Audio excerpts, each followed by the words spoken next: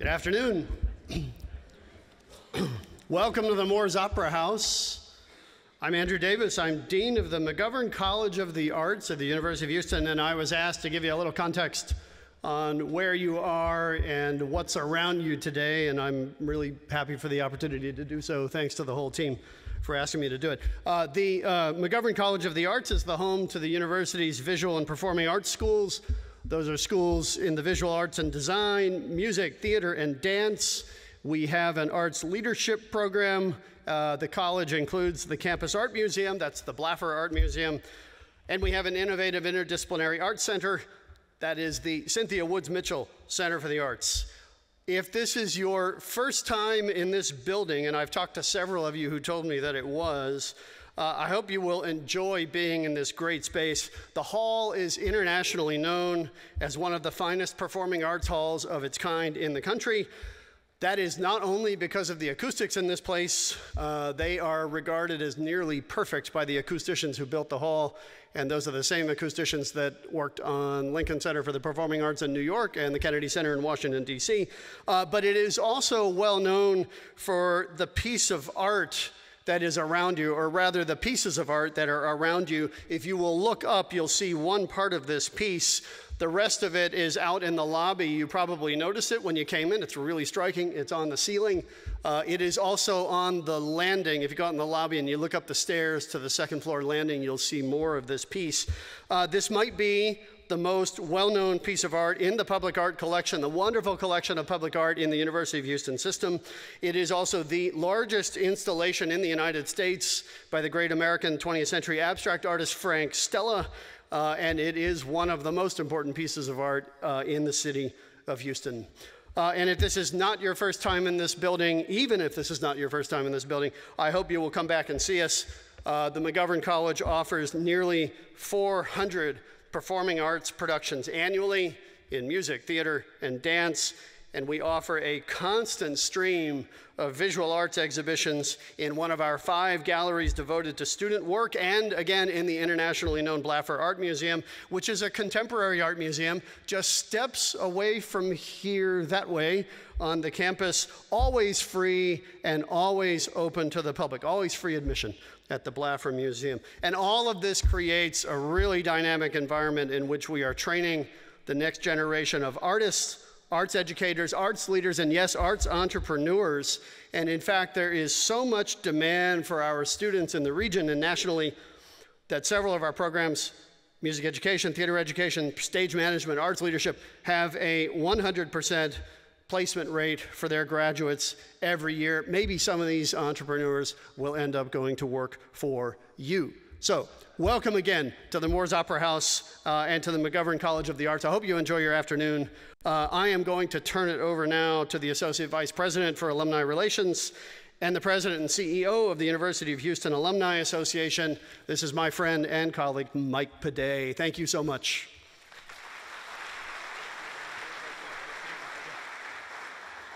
Thank you so much, Andrew. Well, welcome. Welcome to the beautiful Moores Opera House, and welcome to our 10th annual Cougar 100. Boy, that went fast. As Andrew mentioned, my name is Mike Paday, class of '89, and I'm serving as the Associate VP for Alumni Relations here at your alma mater, the University of Houston. And thanks, Dean Davis, for that wonderful introduction and the use of this beautiful Moores Opera House today. I'm delighted to serve as your Master of Ceremonies, and the Cougar 100 celebrates the most rapidly expanding businesses owned and operated by University of Houston alumni across the nation, and we're excited to reveal this list very shortly. We've put together a very unique program for today. It's our pleasure to host a fireside chat featuring our friend and alum Matt Mullenweg, a distinguished UH alumnus and co-founder of WordPress, who will engage in a conversation with the great Ernie Manous, who you all will recognize, of Houston Public Media. After we honor our Cougar 100 honorees, remember to please join us in the lobby for a heavy lunch reception in the foyer. You can network and mingle with your fellow alumni and also get the opportunity to meet our guest speaker and our great president, Renu Couture, who has joined us as well. There will be a selection of heavy bites and stations. You will not leave hungry. We have several guests with us here today. As I just mentioned, please welcome the president of the University of Houston, Dr. Renu Couture.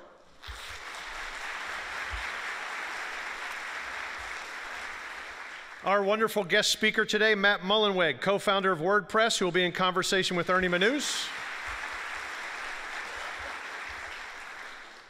We want to welcome all university leadership here. If you're a member of the University of Houston's President's Cabinet, please stand to be recognized. Thank you all very much for being here. University of Houston Alumni Association Foundation Board President Michael Sachs. And you met Dean Davis. If we have any other deans in the room as well, any of our deans, please stand to be recognized as well. Thank you so much for being here. Today is all about celebrating your remarkable achievements. The University of Houston takes immense pride in the accomplishments of our alumni, whose success spans not just Houston, but the entire nation. It's our honor to recognize the business excellence in our alumni community today. We are deeply grateful to our generous sponsors, TDECU, Galen Financial, Goodman Financial, PKF, and Katz Coffee, whose support has made this celebration a reality. And as a token of our appreciation, TDECU will be providing all of our companies with a special commemorative gift available for collection when the program concludes. So thank you again to all of our sponsors. This year, we are making the Cougar 100 directory available online. We will have it available on the UH alumni website, where you can scan a QR code on the big screen on your way out. It is not only the official Cougar 100 listing and the first time you'll see the rankings, but also the web address and brief description so each of you can continue and start to do business with each other. Our companies owned and operated by alumni are encouraged to participate, and all alumni can join these businesses in support. There you can find and post jobs on UH-Link. I'm sorry, I left that a line. Go to our uhlink.com and you can post jobs, find jobs, become a mentor, find a mentor, volunteer for a group, and many other ways you can participate all year round.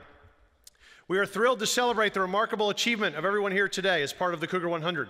With over 150 applications received this year, it's truly an honor to recognize the top companies in the United States and around the world whose exceptional qualifications and accomplishments have set them apart.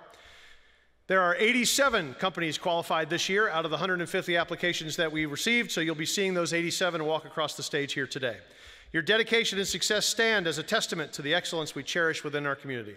For those using social media, and I know you are, please use hashtag Cougar100 to tag your photos. And before I welcome our special guests, I want to let everyone know that we are live streaming our Fireside chat around the world this morning, and I want to welcome all of our viewers from around the world to this very special moment.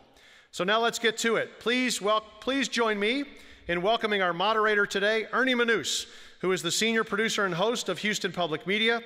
Ernie has launched his broadcasting career with NBC News and Chicago Radio before joining HPM in 1996 as an anchor and producer. Over his career, he has garnered 11 Emmys, 5 Katies, and the title of, Ernie, Ultimate Interviewer from the Houston Chronicle. Did you write that? Did I write that? Okay. As he is actually the ultimate interviewer. As pledged spokesman, Ernie has been instrumental in raising over $2 million for Houston Public Media annually, and his talents have helped PBS affiliates across the country raise $100 million in support of educational outreach. Please welcome Ernie Manous. Thank you, sir. Matthew Mullenweg is an American entrepreneur and web developer living in Houston, among other places, Matt, right? He is known for developing and founding the free and open source web software WordPress and its parent company Automatic. After leaving the University of Houston in 2004, he worked at CNET Networks from 2004 to 2006, and then founded Automatic, an internet company whose brands include WordPress, Askomet, Gravatar, VaultPress, InstaDebate, CrowdSingle, and Tumblr. Please welcome to the stage our friend Matt Mullenweg.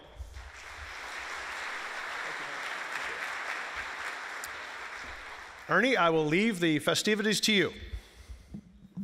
Thank you. Good morning, everyone. Group. Howdy, y'all. Yeah, they're quiet. Okay, I think the best place to start is, my mic is going in and out. Do you hear it? Just keep talking. I was going to keep talking. You'll figure it out there. A place I'd like to start is the significance and importance of education mixed with understanding and appreciation for the arts. How important those two are and how linked together they are. And I've asked that of you because of your journey and your love of both sides of it. Yeah, growing up in Texas, or in Houston, so lucky to be exposed to arts education starting in 2nd grade. So I went to Parker Elementary. I went in and started playing saxophone there because my father played saxophone. Then went to Johnston Middle School, and then was lucky enough to get into HSPVA. Any HSPVA folks here? I know my friend Renee is. We met on the first day. We both played saxophone, and met on the first day of high school. And that arts education was really, I feel like, far more influential on me than almost anything else, because you learn how to breathe, you learn how to speak, you learn how to be part of a team, you learn how to improvise, you learn how to do the things that I have found just so critical, particularly in the business world. And you'd be amazed at how many folks in the upper echelons of business either have an intense appreciation for music or are incredible musicians themselves. I'm a little bit more on the former these days. Well, I often see that people don't connect technology with the arts, but so many folks that are involved in technology have an appreciation for the arts. There's that sense of structure and rhythm, but also that free-form nature that helps the creative mind do more. I feel like if you're working without music, you're not really working. Yeah. And music is the most amazing way to reprogram your brain. And I have different songs I'll put on for different types of work I do. Sometimes I'll put the same song on repeat for hours and hours. Sometimes I'll put the same album. Sometimes I'll switch it up depending on what time of day it is or what mood I'm in. There's even programs now like Indel, which creates programmatic music for focusing or sleep or relaxation or different things. So you can really, this is such incredible technology. Obviously, it's the beginning of humanity. We've been making music and rhythm, and don't waste it. If you find yourself working in silence, consider what could you put on to enhance your creativity and your innovation, what you're doing. When did you notice people started being interested in what you had to say about topics? I don't know. One weird thing is there used to be a nonprofit in Houston called HAL-PC, the Houston Area League of PC Users. And it was this really cool technology nonprofit. And every month they do, talks. I think in the early 90s, Bill Gates actually came and spoke. But then every Saturday, they had this little free place where you could bring your computer to be fixed. And volunteers would fix it. And so my dad and my mom would drop me off in the morning every Saturday. And, just as a kid, I would go and fix people's computers because they gave us free pizza. So I love pizza. Later, I founded a special interest group there. So now I'm going to date myself, but does anyone remember Palm Pilots? Yeah? It was kind of like the original, it was a handheld device, but it had applications. So a lot of what the iPhone does now was actually inspired by the original Palm Pilots. And there were these groups all over the country around Palm Pilots, but Houston didn't have one. So I founded HPUG, the Houston Palm Pilots Users Group. I forget how old I was, 15 or 16 or something, but I ended up running this group every month. And it was such good practice because, once a month, anywhere between 30 and 80 people would show up, and I had to have a program. We usually had a little prize. We usually try to feed people, so I'd find sponsors, and just every month we'd run this program. So it was a lot of fun. Yeah. What I find interesting about listening to you speak is it doesn't come from the point of, and I hate to use the term know-it-all, but more as somebody who seems constantly curious and looking further, looking for more. Is that something innately within you, or did it develop through your education, through working with people? That's a good question. I believe that humans are born curious. You can't look at any child growing up and say that curiosity is not at the core of the human spirit. I think what's important as we grow is to keep that flame alive and really feed it, and allow ourselves to really go down rabbit holes and follow our passions and make sure that we're spending time not just on social media and consuming, but on creating as well. And that could be anything. It could be writing, it could be journaling, it could be tinkering around on a piano, whatever it is. But we need to be generative. And curiosity, it's funny because I have a non-traditional background. They were kind in how they put it, but I actually dropped out of U of H. I did not finish my studies here. Maybe someday I will, if my credits haven't expired. But there's sort of things I look for when I hire. One of the advantages for my company, which is called Automatic, because we had so much less money than the people we were competing with, the big tech of Microsoft's, Google's, Yahoo, AOL, et cetera, we had to find the talent that they were overlooking. So 2 things we did. Was one, because we came out of open source, we started hiring people all over the world. And so from just like open source projects like WordPress in 2003, none of us had ever even met. The co-founder of WordPress, Mike Little, and I had never met in person. We just knew each other online. I don't even know if he knew my real name at the time, because because I was so young, I didn't want people to know how young I was. So I used a sort of a pseudonym online.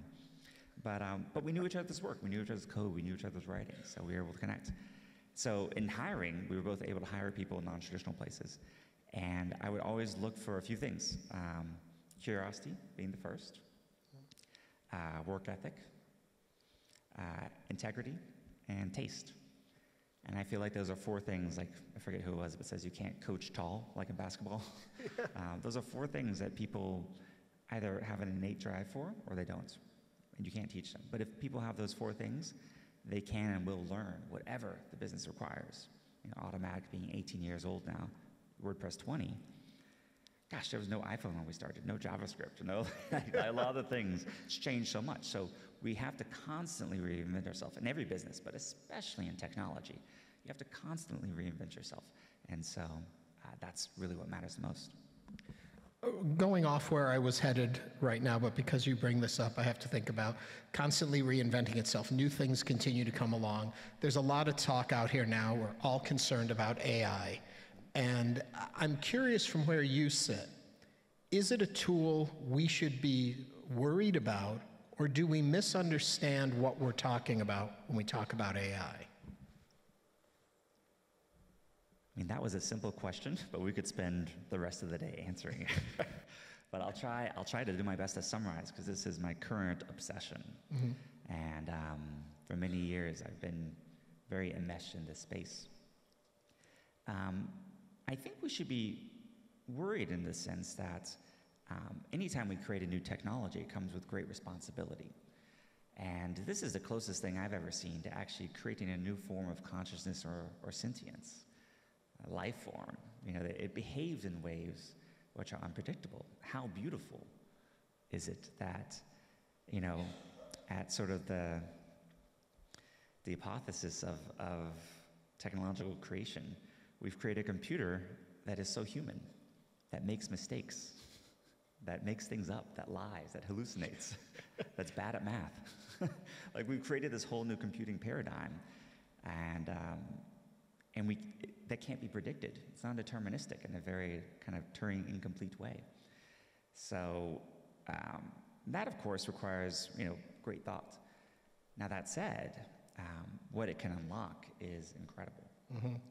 And so, every time new technology comes along, what's amazing about technology and capitalism and technological progress is when you think how much, not just the heights we've achieved, but how much a floor has been raised for every single human. Even things like access to information. Mm-hmm. There were times when you would have to go to a library where there were only certain books, available in certain places, and they burned down, they've lost forever.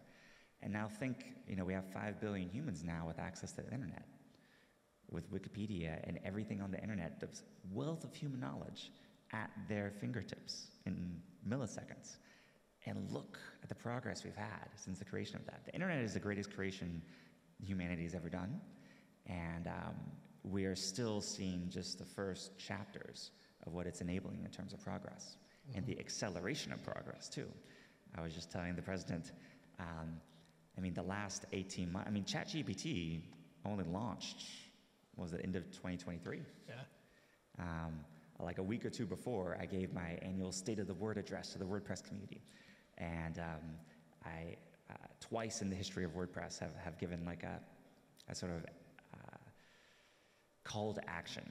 Once was kind of in the 2010s, early 2010s. WordPress was based on a language called PHP. It still is at the core. But I knew that for the future generations of WordPress, we would have to really embrace JavaScript and becoming more like an application, not more like web pages you'd have to reload. So I said, learn JavaScript deeply. I begged the community, like, please, we got to do this. Because WordPress is like being the mayor of a city. You can't tell anyone what to do. It's all volunteers, and so I have a pulpit once a year that I can get on talk, but people do what they want to do. It's a volunteer project. And then I think it was like 9 days before ChatGPT dropped. I said, please learn AI deeply. This is the next big thing. It's going to be amazing, and it's changing everything. And we've worked with OpenAI for a long time, and I know a lot of folks. And just even in the early GPTs, you could see like, wow, this is actually something brand new. Is it something we should be, though, worried about in the concept of, and maybe I'm not thinking fully enough about it yet, but it's something that we can't seem to control, that it can get to the point where we can't be on top of it? No, you should worry about it if you're not learning it, just like you 30 years ago or 40 years ago, you should worry if you're not learning how to type or how to use a computer. So I would encourage everyone in this room to, take, it's 160 hours, 8 hours in the week. Take one of them and just play with all the new tools. There's a tool called Perplexity, which I now use instead of Google for almost everything. Yeah. Obviously ChatGPT is very popular, Midjourney for creativity and arts. There's so many AI tools out there. So just play with them. Yeah. It's brand new. And we don't know what's going to happen with it yet. But the more you can engage with it and use them, the more it'll enable each one of you to do things you never would have imagined. WordPress, my life missions, it started with WordPress, was to democratize publishing. I've since taken on 2 more, which are to democratize commerce, and then last year, democratize messaging. So democratize to me means taking something, it's sort of a Promethean mission, taking something that was only accessible to a few people, bringing it to everyone. With WordPress, in 5 or 10 minutes, you can create a website that 20 years ago might have cost you thousands and thousands of dollars, and it's far better. And so how do we take this and make it radically accessible? That's what I mean when I say that technology often raises the floor. Technology is a profoundly democratizing force in the world, and also in terms of accessibility, which I really, really like. Like you said, we could talk about this all day, so I won't, but let's move on to the fact of how important it is, and I think all business leaders should pay attention to this, how important it is to know the user experience from whatever you're offering. Doing tech support gave me a ton of empathy, because the people who come in on those Saturdays to Hal PC to bring their computers in, it was so funny, because one of the things we do is we'd actually go down to the car, bring a cart, because the computers are really big, so we'd unload it. And their office is kind of near where Micro Center was on, is that 610 over there? There's now like a big building there, like an Amergy or something, but there used to be a Micro Center. And so often, like, we'd drive a couple blocks to pick up parts for them. But the people who come in were so accomplished. It was lawyers, doctors, real estate agents, professionals. And I saw how frustrated they were with the technology. And really my only skill there as a kid was, Hal PC had a great internet connection. And so when we didn't know, I think this was kind of before Google, but we would, Excite or Lycos, or we'd search for online documentation for how to fix what was wrong. And, but I always tell people, like, it's not your fault, it's the technology's fault. But I saw everything during that tech support, even the sort of prototypical person who had used their CD-ROM tray as a cup holder. Really everything.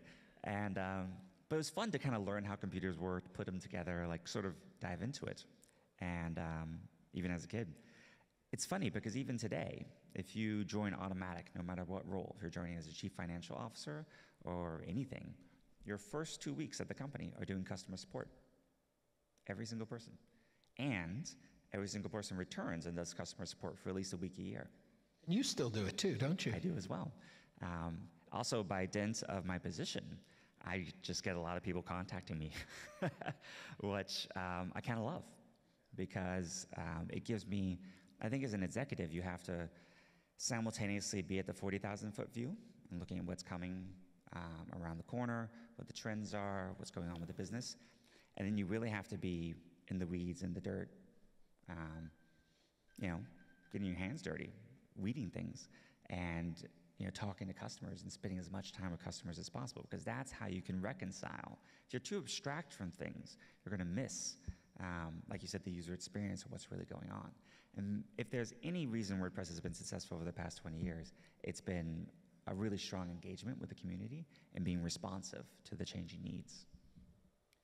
In the same vein, talking about running an organization, how do you separate seeing your workforce between individuals and people and objects that you need to move a company forward? How do you separate, or how do you merge the concept of, if there has to be reduction in force, if there has to be change in plan, how do you as a leader find the path through that?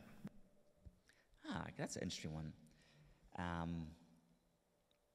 It's interesting. So when I, as CEO, the rough way I try to think about my time is spending a third on technology and the products. And that's really the fun part for me, you know, because I started coding everything and writing the documentation and making the websites, and like I love just kind of geeking out and nerding out on, like, you know, what the next admin screen for WordPress is going to look like, or how we're going to change how taxonomies work or something. So that's a third. I find myself a third on, call it special projects or fires. So that could be a fundraise, it could be an acquisition, it could be a disaster, it could be whatever sort of is happening at that time. But the final third, and what I consider the most important third, is I spend on people. So that's HR. HR actually reports directly into me at the company. It's hiring, and it's performance management. So making sure that, you know, when we hire someone, it's with the highest of hopes. But we're still a small, scrappy company, and we are fighting with companies and trying to, you know, open the web up. And our competitors have valuations with a T at the end, trillions. So we only win by being faster and really community-based. That's really the story of open source, is it's not the concentration of power, but the sort of spreading out of power that enables you to compete with the very, very largest and most successful companies ever in history. So that, yeah, we've never done a layoff at Automatic, but we are smaller than we have been at our peak. And some of that was, like many companies, we hired a ton in sort of that boom period in 21, 22. And of course, no one is bats 1,000 in hiring. But two, there are productivity improvements coming, particularly these AI tools. And so I think the future of tech companies, and this will be interesting, might look more like sports teams or something, where you have fewer people, but maybe all making 7 or 8 figure salaries. So they'll be very, very highly leveraged. And I could definitely see a path for that. You know, Sam Altman has said, we will probably see a 1 or 2 person billion-dollar company in the next year or two. And I think it's very, very possible. If you look at companies like Midjourney or something like that, they are so large and so profitable and serve so many people, relatively small teams. Telegram is another one that's amazing, 40, 50 person team serving 700 million monthly active users. There's nothing like that before. I don't want to get political, but I do want to get philosophical with you for a moment on what's happening at the Supreme Court right now, or at least yesterday. They were looking at, you know, in a sense, some will call it censorship, others free speech, of what's happening online. Where do you see this argument, and how do you come down on it? That's a tricky one. Like, definitely, it's impossible to deny that so much of what's happened in technology and with the internet over the past 30 years was with a light touch. But I don't believe in no touch at all. And we have sort of delegated some very important decisions around, like, content moderation and what should be allowed to private corporations, who, by the way, don't want it. They don't want to have to make these decisions. I think it's amazing if we could have a system that incorporates more of our democratic system that has balance of powers, executive, legislative, you know, the court system, to really decide some of these hairy issues. Because when you're deciding about not just freedom of speech, but freedom of reach,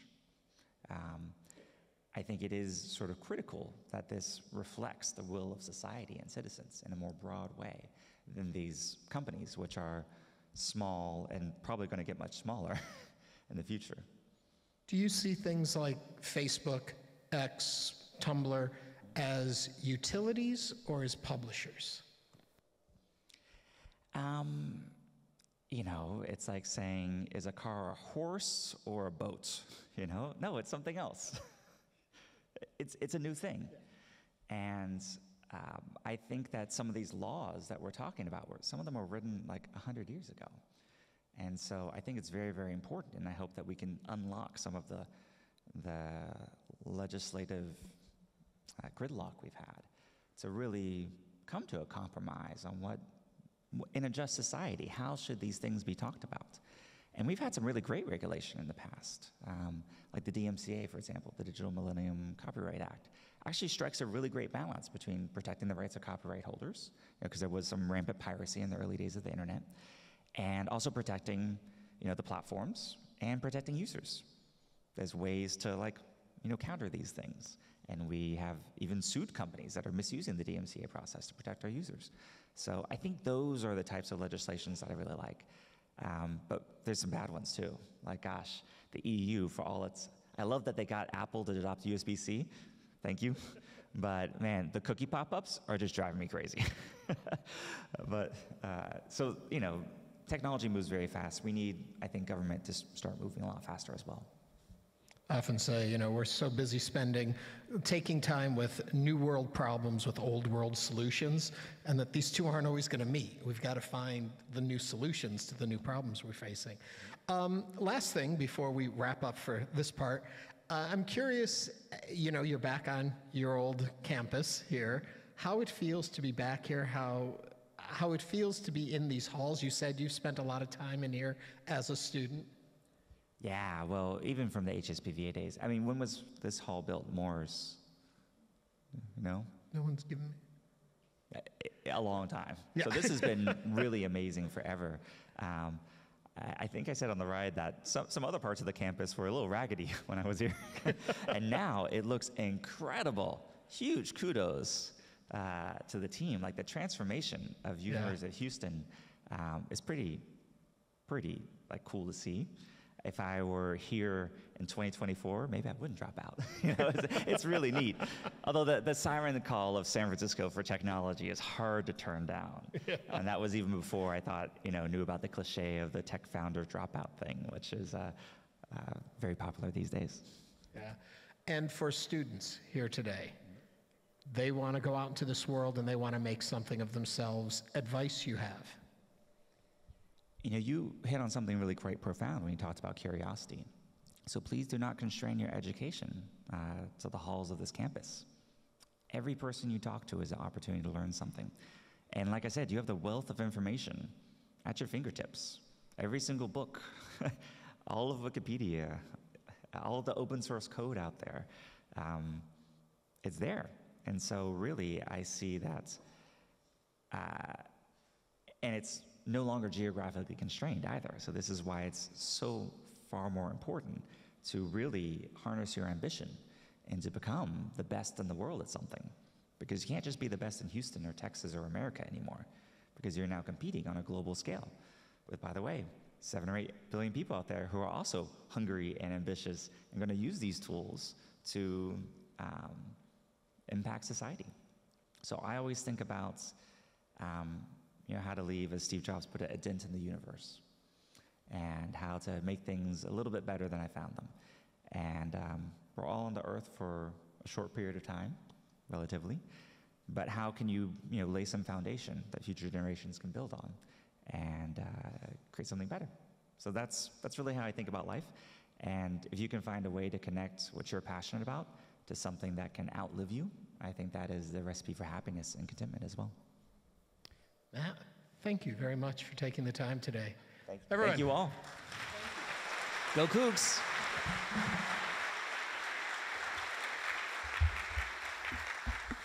Thank you so much. How about another round of applause for Ernie and Matt? Thank you all so much. Wow.